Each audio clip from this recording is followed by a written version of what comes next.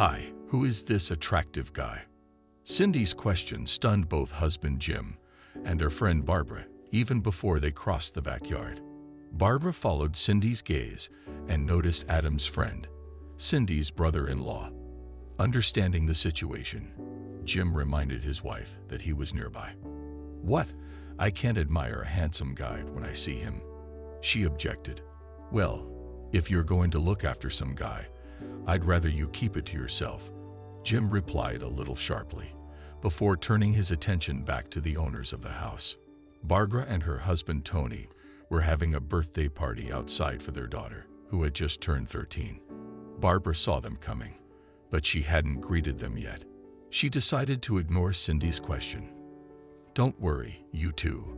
Come in," she said, holding onto the gate. "Where is it needed?" Jim asked, holding a case of beer. "The tree has some ice coolers, Jim. Some have soft drinks for children, while others have beer. Just choose an empty one. Put the gifts on that table over there," she pointed out to Cindy, who was carrying a beautifully wrapped gift. Tony, the co-host, noticed them and came over to greet them. "Hi, you two. Welcome," he said, kissing Cindy on the cheek. "Jimbo, give it to me." As Cindy reached for the drawer, she hinted again. "Hey, Tony, who's that handsome guy sitting there with your brother?" Tony, a little slow and unaware of the previous conversation, looked where Cindy pointed. "He's called Bob something. He works with Adam at a construction site. Why, a sign or something?" "No, but I wouldn't mind," she replied. "I mean, what a handsome guy." Tony looked at Jim with embarrassment. Not fully understanding the situation, he tried to defuse the situation. "Watch out, Jim. I think she's hunting," he joked. Jim was just as confused. It seemed like his wife was trying to make him jealous for some reason, but he didn't want to ruin the evening, so he pretended that everything was fine and smiled. "Yes, it seems she's ready to swap me for a younger guy. I'll get down to business," Barbara said, slapping Jim on the arm. "Well, come on in, guys," Tony said. Barbara shows Cindy where to leave the presents. When Barbara saw the expression on her husband's face, she immediately realized that he suspected something unusual. He hoped she would be interested in Cindy's behavior. On the way to the gift table, she lowered her voice so that no one could overhear. "Okay, Cin, what's going on here? Did you and Jim have a fight or something?" "What is it?" she asked. "What do you mean? Don't tell me that. We've all been friends for a long time, and I've never heard you say that in front of Jim. Something is wrong. I'm just giving him a piece of his own pie. He's been hanging around all the beautiful girls all day. Do you know Linda Kingston?" "Yes.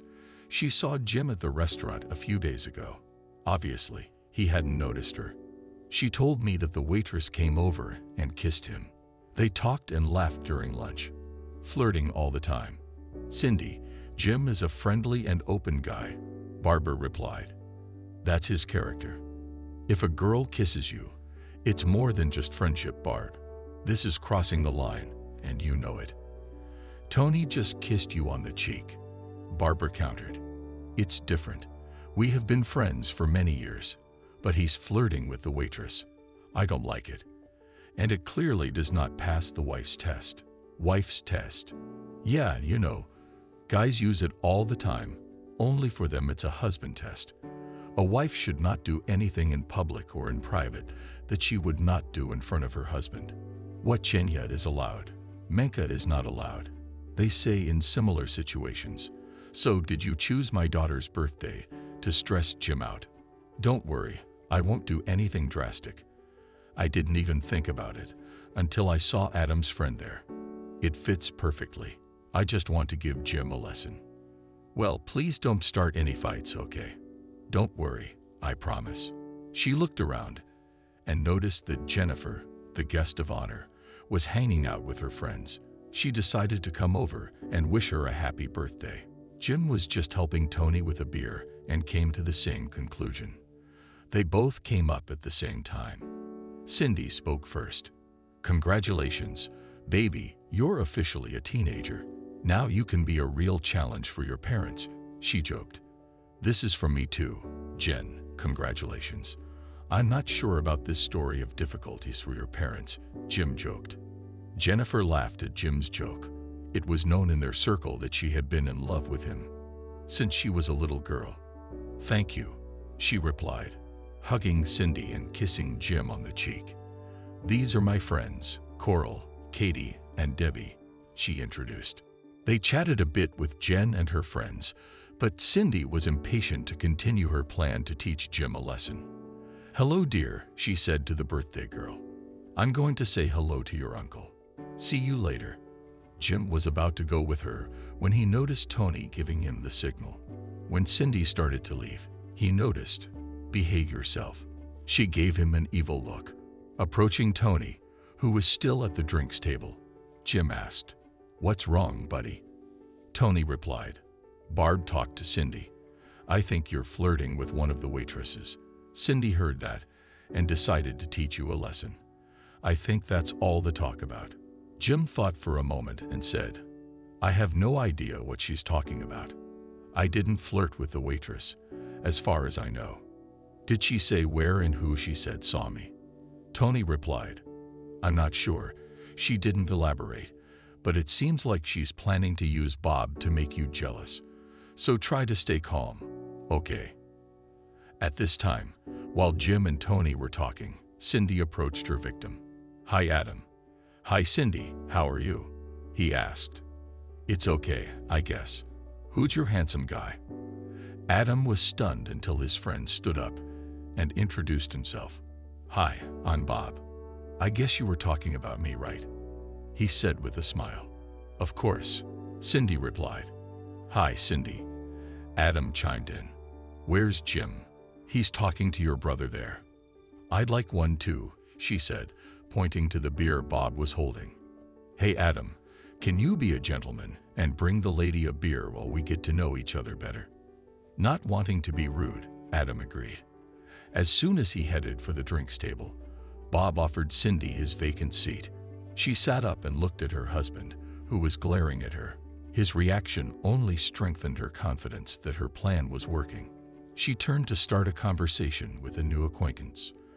At this time, when Adam approached the drinks table, he approached Tony and Jim. What's wrong with Cindy? He asked. Why? What happened? Jim exclaimed. She snuggled up to Bob there. Who is he anyway? Jim asked. He works with me.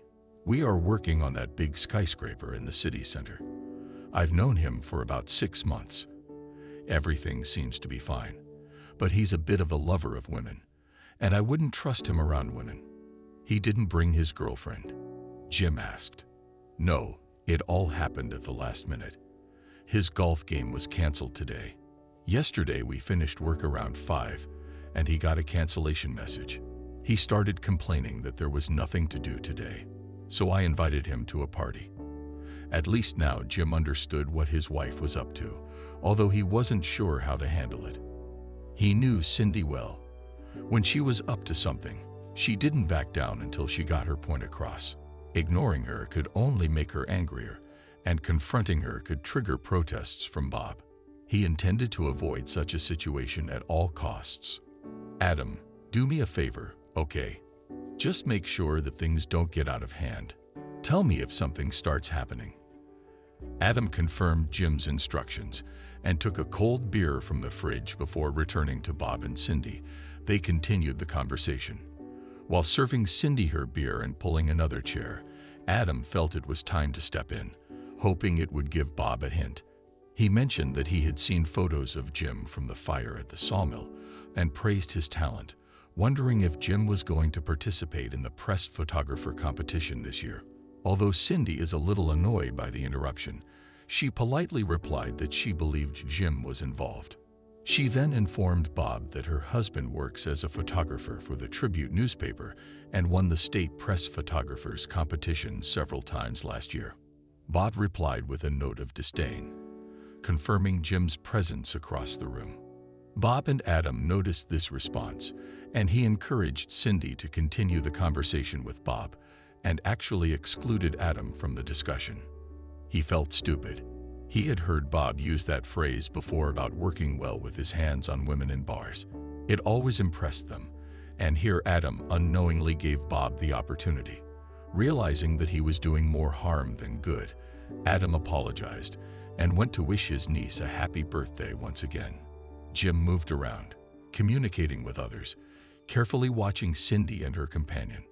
Although none of the men mentioned his wife's collaboration with another man, the women started gossiping.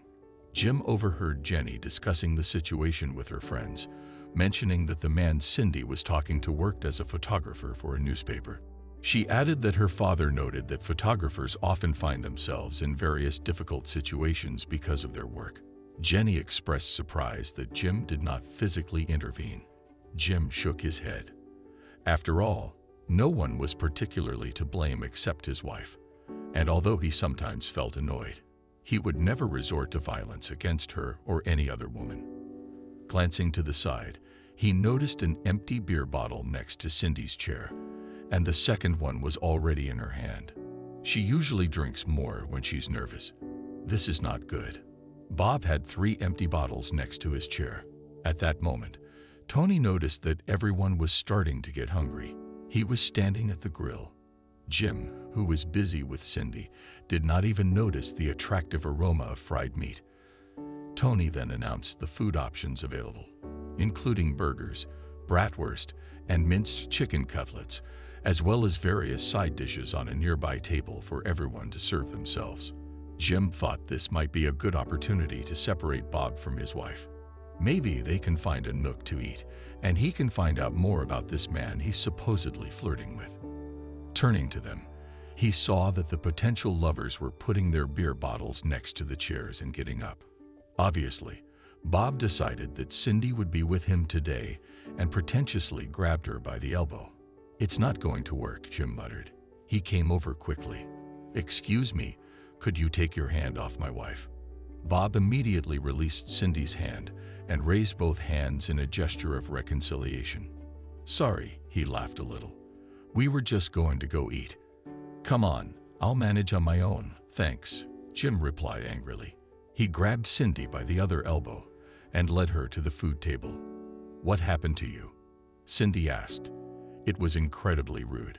Ignoring his wife's comment, Jim led her forward so they could get in line for food. "Grab the food," he said dryly. "You and I will talk at the barn while we eat." Watching the confrontation between Jim and Bob, Adam took the opportunity to talk to a colleague. Now they were alone for the first time in a long time. "What are you doing?" he asked, annoyed. "She is married to one of my brother's closest friends. Leave her alone." "Hey man, you should tell her to leave me alone. She's flirting with me, and I'm just being polite." "Polite, my leg. Seriously, Bob, that's enough. Look, if you think you have a chance with her, forget it. She's using you to get back at Jim for some waitress. Stay away from it." "Listen," Bob warned meekly. "If she comes near me again, I'll send her straight back to her husband, okay? If you don't, you're out of here, Bob. I'm serious." "I promise," he replied, raising his hand in a scout salute. "Can I go eat?" "Yes, of course, go." Of course, Cindy wasn't particularly worried about Jim coming between her and Bob. They had only met a few hours ago, but he had already become too close, not to mention the hints he was making. Although it was funny to see how easily she could manipulate such a man when she wanted to. However, she felt that with Jim she had already pushed her husband further than she should have. She promised Barbara that there would be no drama, and Jim has already shown that he is not intimidated by Bob's appearance. She needed to spend the rest of the day with her husband. She just hoped he understood his lesson. They both put food on plates, and Jim pointed to the barn, away from the crowd. When they found a quiet place, he handed Cindy his plate. "Take it, hold it while I get a couple of chairs. I'll be right back." Hiding his annoyance, Jim remained a gentleman, holding the back of the chair as Cindy sat down. He put his chair next to hers so they could talk in private. After a few bites, Jim couldn't hold back anymore because he's always straightforward. He asked Cindy about the conversation about his flirtation with the waitress, expressing his dissatisfaction with such games. Cindy replied that she wasn't sure about the exact details, but it allegedly happened last week. Jim quipped about the uncertainty of the information. Cindy suggested that Jim might understand the situation better than she did, and asked if he was flirting with all the waitresses. Surprised, Jim intervened, asking if he had been told that he was kissing them. Cindy confirmed this, and Jim confidently stated that there were only two possibilities. Either it's a mix-up, or someone's made a fuss, because he's only kissed Cindy since they started dating. Cindy stared deeply into his eyes, unsure of his honesty this time. He had never lied to her before, as far as she knew. But why would anyone claim to have seen her kissing a waitress if it wasn't true? "I don't know," he shrugged, taking a bite of his burger. "Since she's your friend, ask her." "But how do you know it's a woman?" "It better be a woman." "If a male friend told you he saw me kissing a waitress, then that's the answer," Cindy responded, feeling uncertain. Initially, she considered the possibility that he saw her friend at the restaurant and still kissed the waitress, disregarding any potential consequences. However, his last statement confused her. "What do you mean?" she asked. "If it's a man, then I've already figured it out. Simple. If it is a man, he's into you and trying to cause trouble between us. He's probably hoping to get close to you by being the supportive friend," he explained. "That's absurd," Cindy rebutted. "Is it? Think about it. Was it a man?" "No." "Exactly. So now we're back to square one. You'll need to ask your friend why she's misleading you," he replied. An uneasy silence followed as they finished their lunches. Jim had some final words before leaving. "This is Jenny's birthday party, and I won't let it be ruined by a fight with your friend. So if you keep cozying up to him like you have been, I'll just leave you here.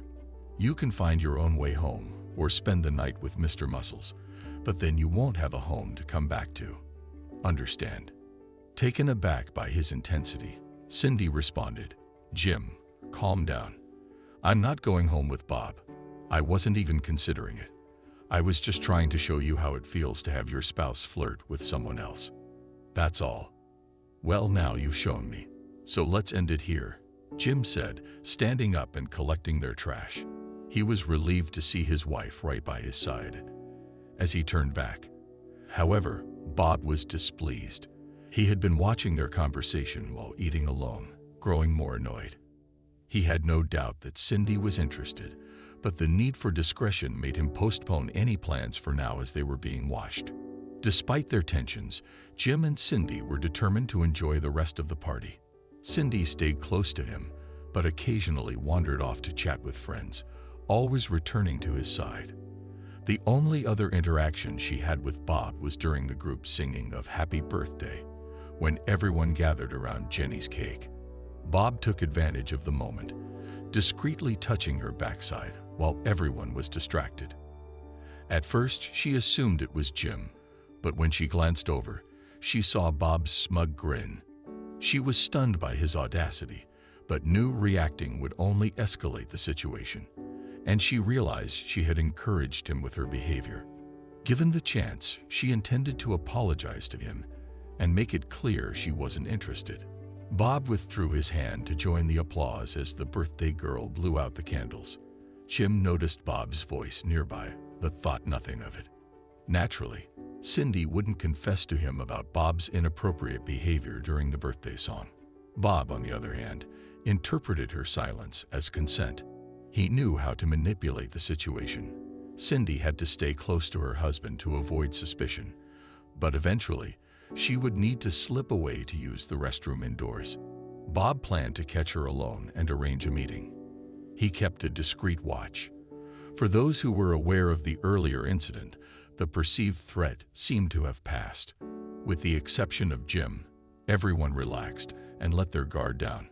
But Jim, having encountered men like Bob before, who believed they were irresistible to women, decided to continue keeping an eye on him just to be cautious. The party escalated after dinner.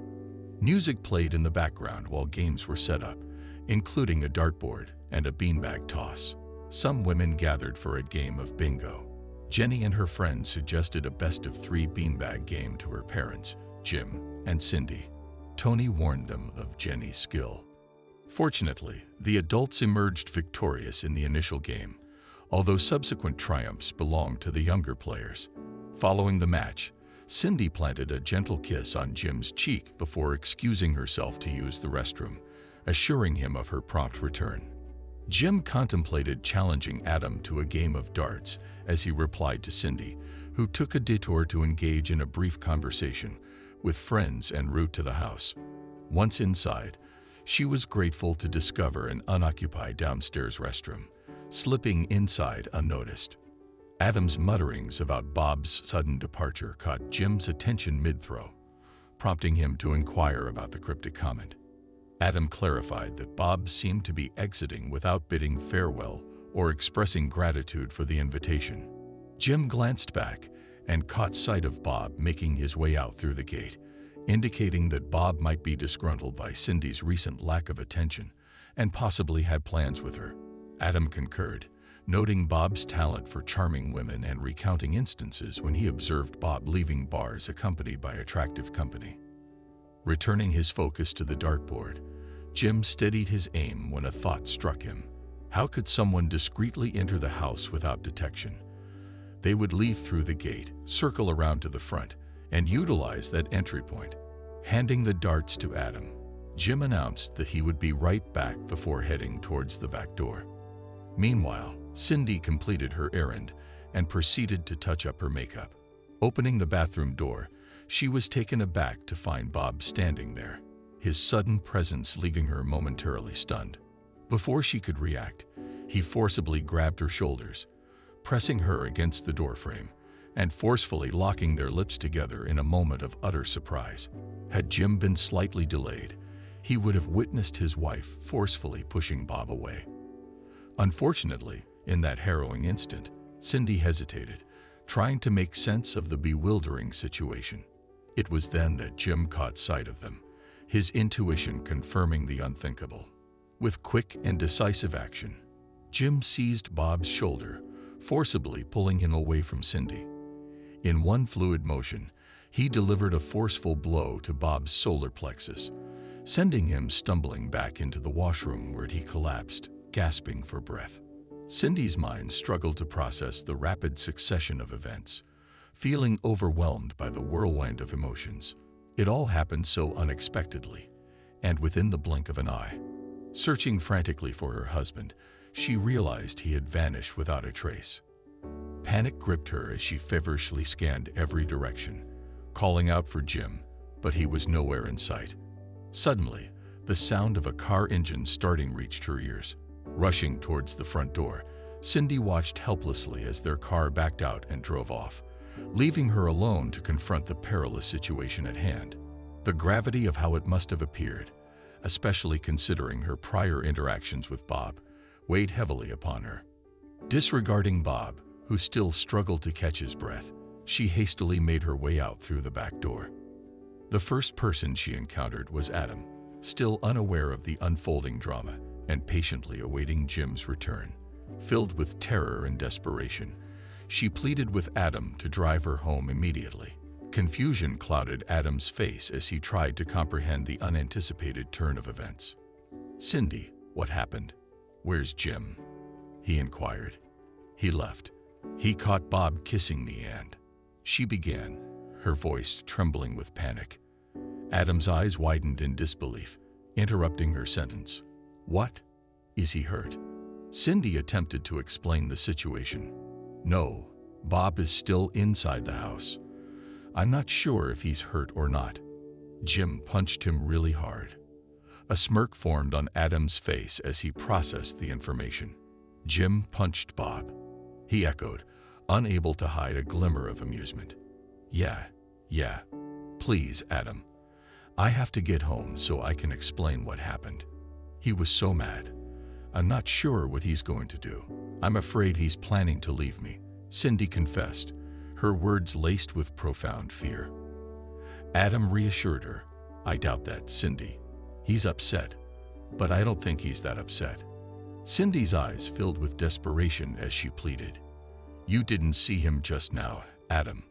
"Cindy, I was the first one here. "You didn't see him just now," he replied, emphasizing his previous statement. Realizing the pressing need for a quick departure, Cindy reluctantly nodded her agreement, knowing she had to reach Jim before it was too late. Unfortunately, the tight parking situation obstructed their escape. With only a foot of space between Adam's car and the garage door, he skillfully maneuvered, turning the wheel to the right until his front bumper gently nudged the door. He then moved in reverse, turning the wheel in the opposite direction, causing his rear bumper to make slight contact with the car parked behind him. Repeating this delicate balancing act several times, Adam successfully managed to free his car from the constricted space, leaving a mere 2 inches of clearance between his vehicle and the one behind on his brother's meticulously maintained front lawn. Throughout the harrowing journey, Cindy remained silent, lost in her tumultuous thoughts. The image of her husband's wrathful countenance haunted her mind. His fury unlike anything she had ever witnessed before. His physical reaction had been unprecedented. As her driveway came into view, apprehension tightened its grip around her heart. She dreaded facing the unknown that awaited her at home. Eventually, they turned into her driveway, with Adam parking behind Jim's car. Adam extended his offer to accompany her inside, but she hesitated momentarily before politely declining. She expressed gratitude for his concern, but insisted on handling the situation herself, feeling a strong sense of responsibility. As she stepped out of the car, she signaled to Adam that she was capable and climbed the porch stairs with a mix of anticipation and anxiety. Entering the house, she prepared herself for whatever awaited her. Jim was nowhere to be found, and she worried that he might be upstairs packing his belongings. Just as she began ascending the stairs to confront him, the sound of the coffee grinder echoed through the house. A glimmer of hope stirred within her, thinking that perhaps Jim was making coffee. However, her hopes were soon shattered when Jim silently observed her from the kitchen doorway, breaking the silence with a question about her supposed lover. Cindy quickly clarified to Jim that Bob was not her lover, recalling their last encounter where she found him struggling on the bathroom floor. Jim nodded in response but remained eerily silent, unsettling Cindy. She had expected some kind of reaction from him, be it anger or embarrassment. Since Jim showed no willingness to speak, Cindy took it upon herself to initiate the conversation. "He caught me off guard, Jim," she confessed. "I wasn't willingly engaging with him. As soon as I opened the door, he ambushed me, pushing me against it and kissing me. I didn't see you resisting him. You intervened before I had the chance." I was stunned. It took me a moment to comprehend what was happening, but you struck him before I could push him away. Cindy couldn't determine if Jim's calm demeanor indicated genuine tranquility or if it was merely the calm before a storm. Throughout their conversation, he remained occupied with his tasks. Part of her wished he would openly express his anger, as his apparent indifference left her feeling anxious. She couldn't help but prompt him further, needing closure. "Well," she urged. "Well, what?" Jim replied, pressing the start button on the coffee maker. Cindy couldn't help but voice her surprise. "Jim, I've never seen you so angry before. I honestly expected you to be packing your bags when I got home." "Don't tempt me," he growled, his voice rising slightly. "You're damn right I'm angry. That stunt you pulled was immature and disrespectful. The only reason I'm not even more upset is because most people at the party were aware of what you were doing. But you know what infuriates me more than you making a spectacle of yourself? The fact that you chose to trust one of your shallow friends over me. Have I ever lied to you? Have I ever given you a reason to doubt me or be jealous? No, never." His suppressed anger began to surface, and Cindy remained silent, unsure of how to respond to his accusations. She had never heard him refer to her friends as shallow before, but she decided to let it slide. Attempting to calm the situation, she slowly spoke. "Honey, I know how outgoing you are. I've witnessed it. You can strike up a friendship with anyone in minutes, even with women. You may not realize it, but I've seen the way they look at you when you walk away. I know they'd be willing to drop their inhibitions in an instant. "Oh, that's ridiculous. You're making me sound like Brad Pitt or something," Jim retorted, the situation escalating. Realizing the need to diffuse it before it worsened, Cindy tried to steer the conversation in a different direction. "Jim, all I'm saying is that you have a charming personality. People are naturally drawn to you. I just want you to understand that some women interpret that as flirting. They might think you're available, married or not." Hoping she had lessened the tension, Cindy awaited Jim's response. Instead, he hit her with a question she had hoped to avoid. Their argument persisted for another 20 minutes without resolution, each refusing to yield on the fundamental issue of trust. Though they didn't resort to sleeping separately, Cindy sensed that closeness was currently out of the question. Jim remained unforgiving, and she refused to degrade herself by attempting to change his mind. The following Tuesday, Jim met his friend Tony for a drink after work.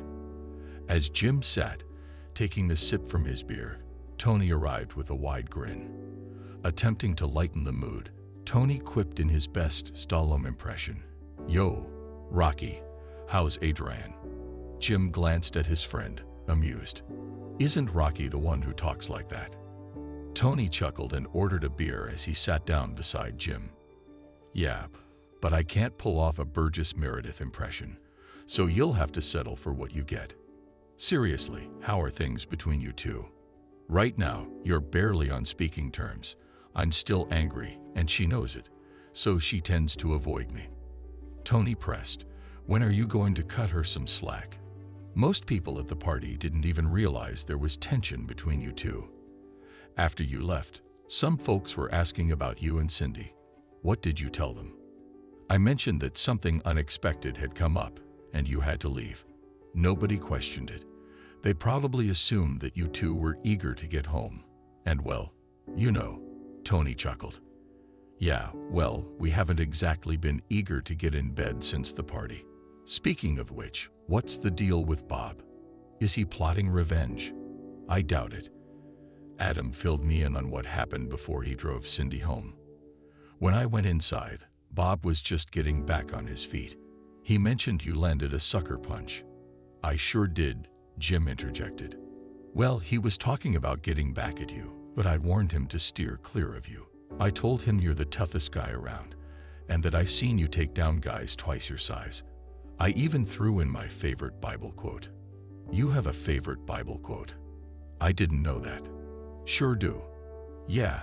Though he walks through the valley of the shadow of pass away, he fears no evil, for he's the toughest and meanest sob in the valley." "That's you." Jim couldn't help but laugh. "That's nonsense, and you know it," he retorted. "Of course I know it, and you know it, but Bob doesn't. I think I scared him enough to make him think twice before messing with you." "Well, I appreciate that, buddy." They both grinned and took another sip of their drinks. "You know what really annoys me," Jim began, "that she doesn't believe me about not kissing some waitress. Are you absolutely sure you didn't? Maybe just a peck on the cheek or something like that." "No, He trailed off, and Tony could tell from his expression that he recalled something. "Ah, you did kiss her, didn't you?" "No, she kissed me," Jim responded. "Damn, I know what this is all about." The following day, Cindy was surprised to see Jim walking into her office at work. He immediately informed her that he was taking her to lunch before she could react. Assuming it was his way of apologizing, she expressed gratitude but mentioned it was a bit early and asked if he could wait about 20 minutes. Jim reassured her, saying there was no need to wait. He had already spoken to her boss, explained the situation as a minor family emergency, and arranged for an extended lunch hour, which her boss agreed to. Jim urged her to come along, and Cindy, feeling apprehensive as she wasn't aware of any family emergencies, followed him to the car. As she got in, Jim held the door for her. She questioned him about their destination and the nature of the family emergency. He didn't directly answer her question but instructed her to call her friend and get the name of the restaurant where the alleged incident occurred. When she asked why, he simply told her to trust him and mentioned that he believed he had figured something out. Reluctantly, She called her friend and obtained the restaurant's name, Demars on Homan Avenue. He responded with a smile, commenting on the coincidence that they were headed exactly there. Cindy remained silent but felt increasingly uneasy. She couldn't fathom why he would want to revisit the scene, except perhaps to confront her. Would he flirt with the waitress in front of her? She knew he wouldn't do that. She decided to wait and see what unfolded. The journey to the restaurant took nearly half an hour, during which Cindy agonized over numerous scenarios. She was almost in tears when they arrived. Jim placed his hand on her back and guided her inside. She knew trouble awaited her the moment they entered. "Damn," she muttered quietly. Jim found a booth and had Cindy sit first, then joined her. "Well, cuz, looks like you brought your better half today." Cindy blushed with embarrassment. "Hi, Marilyn." She greeted their waitress. "Hi, Cindy. How did you manage to get my cousin here for a real lunch? And with his wife, no less. Every time I see him, he's in such a hurry he can barely eat," she joked. Jim wasn't about to let Cindy off easily. "Cindy seems to think you and I are having a passionate affair," he announced. Cindy waited for the punchline before responding. "What? No, Marilyn, that's not true." Cindy turned to her husband. "Jim, come on, I made a mistake. I apologize." She faced Marilyn again. "A friend told me last week that he kissed a waitress here. I didn't even know you worked here, but we haven't." "Last week," Jim interrupted.